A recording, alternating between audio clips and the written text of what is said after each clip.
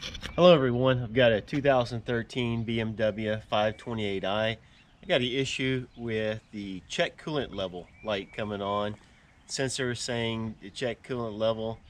I checked the coolant level, it's fine. So I'm going to be replacing the sensor today. This is what the sensor looks like. I've got the new part here.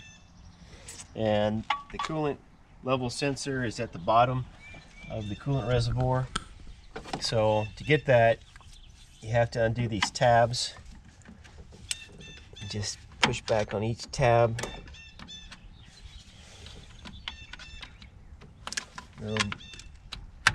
That's what's holding it in place, holding the reservoir in place. And once I unlock the tab, oh, there we go. So now the coolant reservoir is popped out, and I got access to the sensor. This is the sensor, so I'm going to undo the electrical connector. And so to do that, I have to press down on the back area and pull out. So press down, there we go, pull out.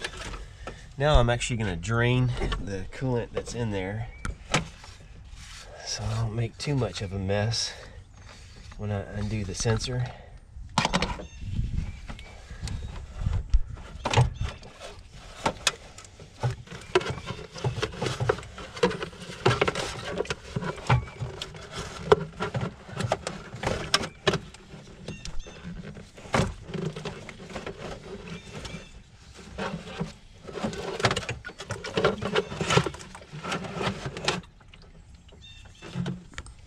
There's a hose on the back side I could pull off and get more of the coolant out, but in this case I'm going to try and do it, get as much as I can this way, which is not a lot.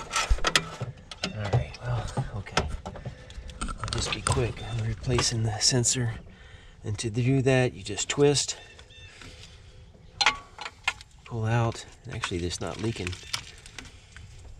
Okay, so there we go.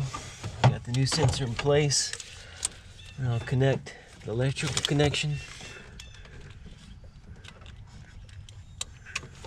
Slide it in place. So the coolant didn't drain out when I did that much of it. Snap it back into place so the tabs are locking the reservoir in. Put the cap on. There we go.